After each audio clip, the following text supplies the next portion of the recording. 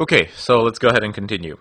I made a small modification here where I've just added logic to eliminate any duplicates because everything has been converted to lowercase, so lowercase and uppercase will become the same, and this logic basically will remove any duplicates, or should remove any duplicates anyway.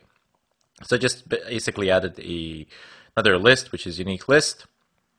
I iterate over the length of the txt dom valid, which has been initialized to all the strings, and that I basically am asking if the unique list, which is empty, if it contains this one. If it does contain, go ahead and continue and do nothing. Else, if it does not contain, please add this string to this array list. And then just go ahead and return it. So down below in the code, I've just added valid dom, and I've added an extra parentheses here and here.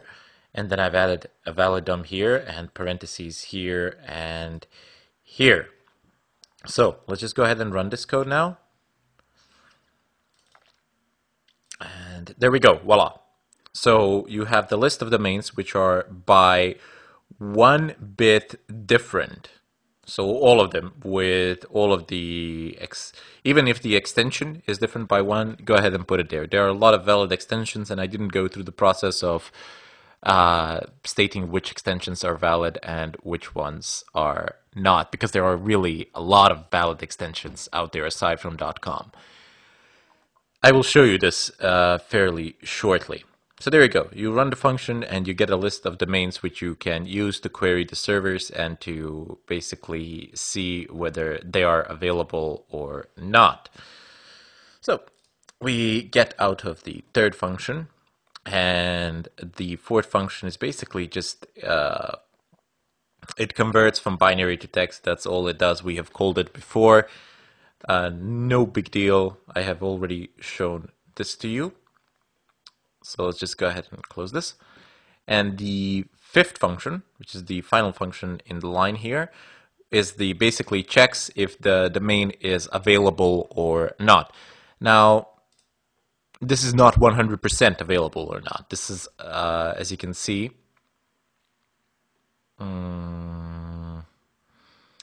might be available. Since we could get no info on the registration of the domain, might be available. So then we can take those domains which are stated to be might be available, which are labeled as might be available, and we can check them online where we actually, if we want to register them. Anyway, let's go ahead and go over the final function and let's see how this works. So we get an array list of type string match, and we basically just go ahead and declare it here. And then we add strings to it. Strings is basically not found, no match for, not FO, not found, basically. No data of FOU, not data found, has not been registered, no entries, and not available. You might notice that I didn't type it in all the way because there is really no need. And these are all the keywords that we will be looking in the responses of the these are all the basic. Let me just go ahead and bring you the terminal so that you can actually see what's going on here. If I type in who is admin.grabonich.com, I'm gonna get a reply like this, and if this is not registered or something like that, I'm gonna get either not found or not registered or something like that, or one of these strings. I'm likely to get one of these strings. If I don't get any of those strings, it might actually be available, okay? So we are using the who is client for this purpose. By the way, this is me querying one server, but I can also do exact match and then dash u, and then server URL. I can type in the server URL. Equals is the exact match for this domain. That's what I'm going to be using. So we are using basically the who is client, the same one that's being used in Bash, pretty much. And Then once I have those strings which I wish to look for, I go ahead and create a map type. So map type consists, this is like a map type of type which contains string. One is the key and the other one is a value. Values are found through keys. In this case, both the key and the value are strings. And then I type in srv list, and this is how I basically declare the map type. Create an array list down below. I just go ahead and declare it. It's going to be a string. And then I go into sets of for loops. Now, you have these two lines here, which are basically, okay, let me just go ahead and expand this, which are basically just reading from this file and this file. You will need to create these files. Let me just go ahead and show you how to do that. Okay, so first of all, go into /home, your user, and type in mkdir who is srv. And it says that the file already exists for me, but for you it will be created. Go into this file, who is srv, go into this directory. You can do ls, it will be empty for you. For me, there are two files. If I type in cat x, this is going to give me a list of possible extensions. You can see there's really a lot of them. .com is somewhere in here. Let me see if I can find it. I don't feel like repping it. There we go. So com is here, but you also get a lot of the other ones. And if I cat the other one, no extension list, this is basically a list of whois server URLs. So there's a good amount of them. You need to go to this website, and I'm going to go ahead and show it. Let me just go ahead and open up KWrite. Okay, so this is the URL which you need to visit in order to get a list of the whois servers. If you just, if you just scroll down, you will see that there are pairs of extensions and whois servers. So as you have a really good explanation here. I mean, it is rather simple. So the structure of a file is very simple. The file it's referring to the file down below. Each line contains the domain extension. So this is the domain extension. A single space character. So space is in between. This is very important for grepping. And then the whois server address, which is basically here. So same format is followed down below. If you just go ahead and copy all of this, so just select everything from top to the bottom. Okay, there we go. And you just press Control-C to copy it.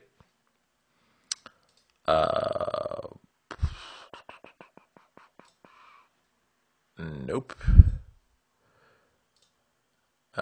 Nope.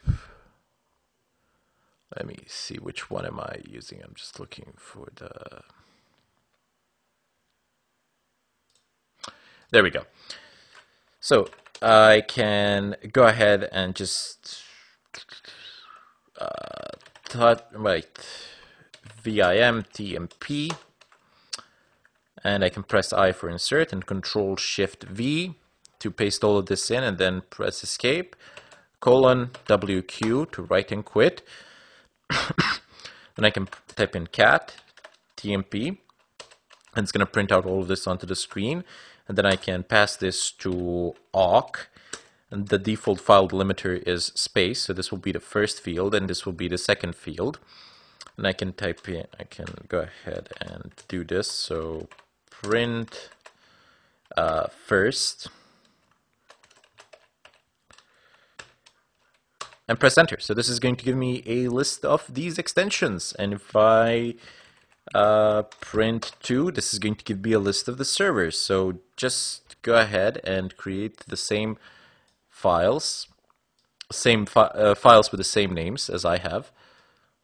You see the first file name is ext server list, and the other one is no ext whois, or we can create them with touch and then just type in the name of the file. So ext srv list and press enter, and that's going to go ahead and create it.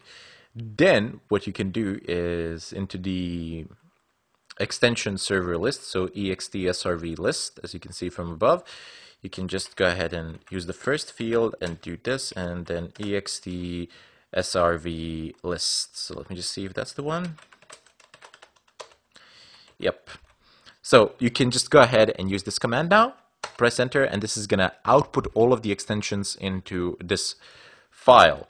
Now, the next up, you can use the no ext whois list, and you can do number 2 here.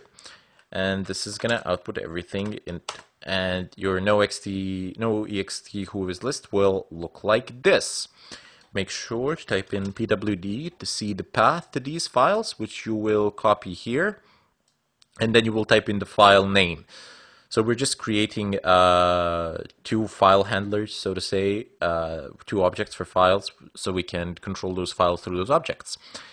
Anyway, we have 2 strings here, so line 00 and line 01, in which we will store which we will use in combination with br00 and br01, so with buffered readers for the files. And then we shall go into the wonderful land of the wonderful while loop. Here it says line 00 equals, so we're assigning the output value of br00.readLine, meaning that we are reading effectively from this file one line at a time, and we are assigning to line 00. So each time we are overwriting the value of line 00. And we're basically stating as long as it is not equal to null, so once we reach the end of the file, it's going to be equal to null, and whilst we can read from the other file, which contains the extension list, they're both of the same they both contain the same number of lines. So as long as line 01 is also not equal to null, so as long as we do not reach the end of the file here, go ahead and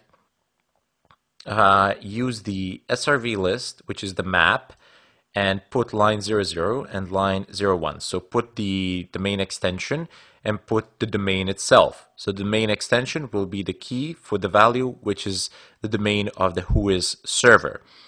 Close the files upon finishing, always a good practice. And then down below, once we have populated our map with all the extensions and with all the domains from the whois servers, we're basically creating another string, which is the URL srv, which we are, that's just another array list and a string ext, which is the extension.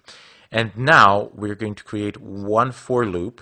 These are just my naming conventions for the iterators. So when I have a lot of them, I tend to name them I_00, I_01, and so on and so forth. So I don't have to keep on changing the letters. Anyway, it says here equals to 0. Okay. Iterate over the entire size of the domains, so DOMs, which has been passed. Okay, which has been passed here, right? And not only that, just go ahead and iterate over it, and then go into the second for loop and iterate over the size of the string which is contained at this position, basically. So I have this position within the array list. This position contains a string. Get the length of the string, and that will be your iteration. That will be the span of the iteration. And then you go into the if statement down below, which basically states that doms.get, and you have I_01 and then .char at. So what we're basically doing is taking a string from the array list, and we're specifying, and we are asking, is the character at this position equal, is it the same as this character dot? In case that it is, in case that the dot is at that exact position, go ahead and perform the following. So use the ext string which we have created before and set it equal to doms get, so we're getting a string, and then we're getting a substring. Substring is basically, go ahead, go to this position, begin from this position, so j_00 plus 1, and fetch us the variable and go all the way to the end. So go from the dot, so skip the dot, so hence the +1, and go all the way to the end, no matter what else is there, and add that to the ext, and we shall use that as our extension. So we are creating a list, we're creating a separate placeholder for the extensions, which is basically the .com, .net, .org, etc. Except these are not going to be dots, it's going to be just org, com, etc. And down below it's URL srv.add, so the URLs of the server, and we're going to go ahead and add, we're going to go to the srv list, which is our map type, and we are going to use get, and we're going to pass a key to it, and with that key we're going to fetch all the servers from the map which are basically responsible for a certain extension. So if you want to check the .com, you won't query every single server in the list. That would be a complete waste of time. You're just going to query those servers which hold responses for the .com domains, and that is why this loop is needed. Okay, once you've done that, just go ahead and break away from this for loop, go to the next iteration and repeat the for loop for the next string. Excellent. So now that we have populated our URL srv array list, we need to go ahead and just remove the duplicates. And here I have done it in a bit of a strange way. I don't know why. I felt inspirational or stupid at the time, but for whatever reason, I have used this logic to remove the duplicates. If you want to laugh, feel free. I just don't feel like changing it later because I was too lazy. Anyway, it says here URL srv remove all. So what this line does is remove all the nulls, all the empty places from the array list. That is necessary to do. If you don't do that, you're going to get an exception. And then we're going to sort it out. So all the same URLs will be right next to each other.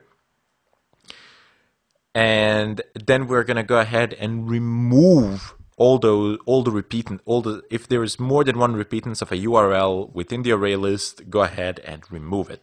So we are iterating over the size of the URL srv list. We're going through the full length, and we're basically saying if the URL srv unique contains URL srv.get some string, some URL. If it is already contained, well, this is asking if it contains a certain URL, and this is negating it. So if this evaluates to true, this exclamation mark will negate it, and this will become false. But if this